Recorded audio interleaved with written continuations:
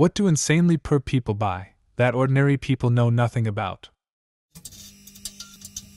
Lots of school systems do free lunches for kids under 18 during the summer.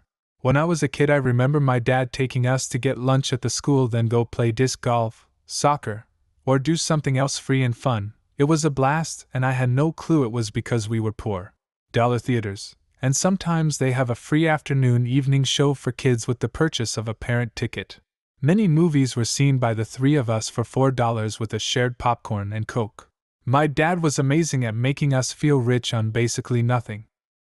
Good on him. You really realize how much your parents do for you once you get older and look back. Hope you're better off now, bud. We all are. I just hope that one day I'll be half the dad for my kids. Wash plasticware, spoons, forks, knives. I'm no longer poor and I still do this. It's obscene how much stuff we throw away.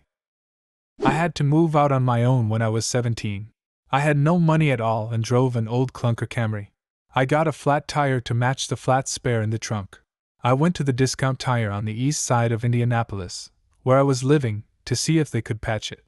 When they got it on the rack, they said that belts were showing around the tire, in fact, all of the tires, and I would have to replace all 4 tires. I thanked them, went outside, sat in my car and started crying. The manager came out and knocked on the window. He said that he had a set of tires that would fit my wheels that someone left when they got new tires. I told him thanks, but didn't have any money.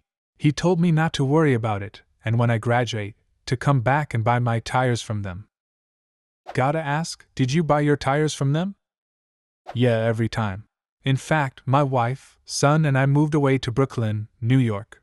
Last fall, when making our final visit home for the year to visit my wife's fam, I drove, just so I could get new tires there. They're all still really nice guys. I have been both very poor and very comfortable. A lot of very true statements already posted here, but here's what I have noticed. When you are broke, you can't plan ahead or shop sales or buy in bulk. Poor people wait to buy something until they absolutely need it, so they have to pay whatever the going price is at that moment. If 10 packs of paper towels are on sale for half price, that's great, but you can only afford 1 roll anyway. In this way, poor people actually pay more than others for common staple goods. My office only has a unisex bathroom, so it has the facilities for men and women. Naturally, there's a tampon machine, and tampons are only 5 cents. Once a month I'll work late, get a roll of nickels and fill up a grocery sack with tampons for my wife. I learned how to be resourceful when I was dirt poor. That skill set is still with me. Nowadays, I'm no longer poor, but I could not put myself to buying something that I do not need, and if I did, I feel like shit. Some people get a high from shopping. I get that shit feeling when I buy something. After selling plasma, I would walk to Wendy's and eat the crackers and ketchup for dinner. You can get new car parts from the junkyard for virtually nothing, with added discounts if you remove them from the junkers yourself. I had a 12-year-old car in college, and when it blew a tire, I went to the junkyard and found a decent set of tires. Bought all 4 for $70, which reduced my food budget to $16 for the next 2 weeks. Some lady in the grocery store saw me with a calculator trying to figure out how much ramen I could buy with $16 and handed me a $20. It made me cry. I'm glad I'm not poor anymore, but I'll always remember that lady. It's amazing how far you can stretch that $20 when it's all you have. Source: have been that poor in the not-too-distant past. The first 4 years of my life were spent in abject poverty. As a child, I would ask my mom if we could get a candy bar. She would explain to me, at age 3, that we could get the candy bar, but if we did, it meant we couldn't afford a 2-liter of Coca-Cola. She would phrase it like so: if you get the candy bar, it'll be gone in a few days, but if you get the Coca-Cola, we can have Coca-Cola for the whole week. Amazingly, I knew enough to understand that Coca-Cola for over a week was a better deal than 2 days of a candy bar. As a side effect, I was regularly told no when I asked for things I wanted, mostly Lego sets or He-Man toys. Around age 6, my father's stake in a mineral prospecting company finally paid off. Turns out he had been putting every dime he had into it since before I was born. We went from surviving on mayonnaise sandwiches to having 2015's equivalent of $10,300 per month in income. My little sister was around 2 or so at this time, and she was getting everything she wanted. For the first 6 years of my life, I had learned that asking for things I wanted would always end with a no, so I never asked for anything. My parents weren't able to put it together until my grandmother got very sick and came to live with us. The whole family was out shopping, and my grandmother knew I loved Legos, but I didn't ask for a set of them. Meanwhile, my little sister had a Barbie doll and a My Little Pony in each hand. She stopped and asked me, "Rathdin, you don't want the Lego set? Mommy and Daddy always tell me no, Grandma. We can't afford them."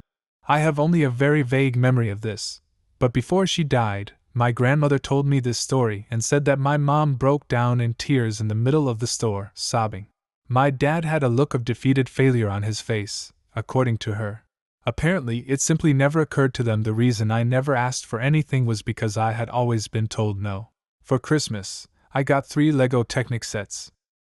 When I was child, Burger King ran a special kids meal where it was 2 mini burgers that were attached to each other like a weird conjoined burger experiment. Sometimes we would go.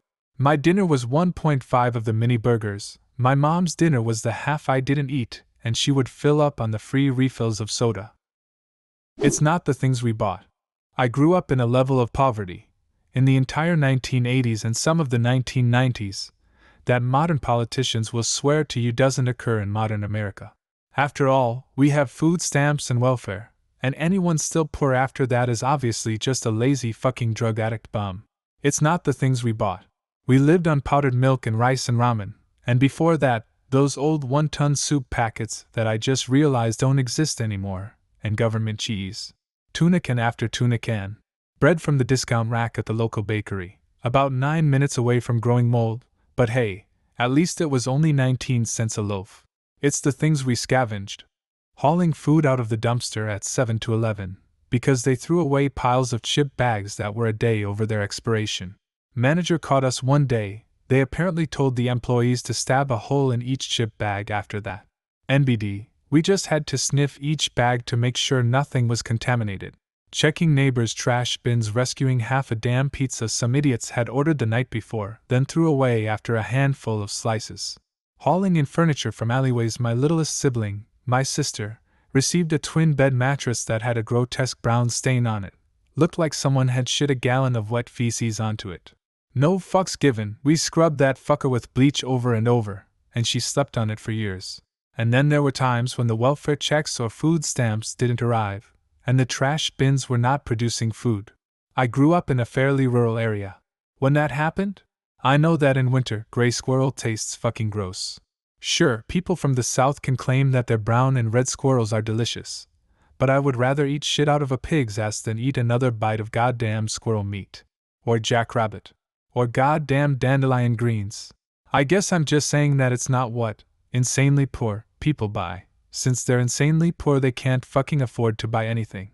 You can keep the electricity and rent paid, or you can, nope, there is not other choice. Food, medicine, clothing, furnishings, blankets, all of this is shit you can pull out of the garbage. I was so poor once that I would go to Long John Silver's and order a water and crunchies, which used to be free, then sit there and watch the people that would dine in. It was amazing how little they ate, and then they would leave without dumping their tray off in the trash. Fries, hush puppies, chicken, fish, all untouched. No, I didn't eat a piece that was bitten off of.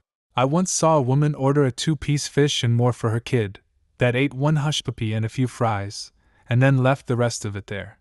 It was the best I had eaten in weeks. Glad that's behind me now. Powdered milk. I once worked in a call center, and an old lady called almost in tears that cable went up by $1.50. Her line that she repeated more than once was that she couldn't afford fresh milk and had to buy powdered milk. Unless it's due to a lack of refrigeration available or some sort of allergy. Only the very poor would buy powdered over fresh milk. We drank powdered milk growing up. It was terrible. Sometimes my mom would mix a bit of cream in to make it taste better. It didn't work. Ugh. Thanks for bringing up this painful memory.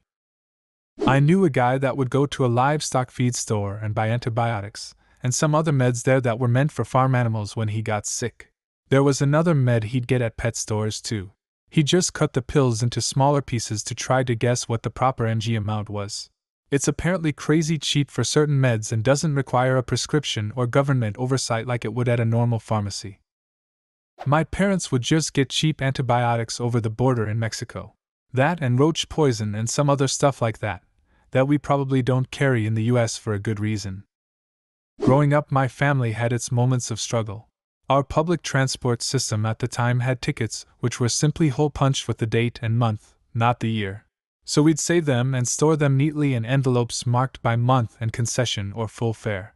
After a few years of saving tickets, we pretty much had free train and bus travel for the next 10 years, until they changed the ticketing system to electronically stamped tickets with barcodes. Rent-to-own furniture. Craigslist furniture. Sent from my $30 Craigslist couch. Couches are risky, may have tenants in them. $500 flat screen becomes $2,000 when you pay by the week. What do insanely poor people buy that ordinary people know nothing about? Leave a comment and subscribe to the channel if you want to see more videos like this one.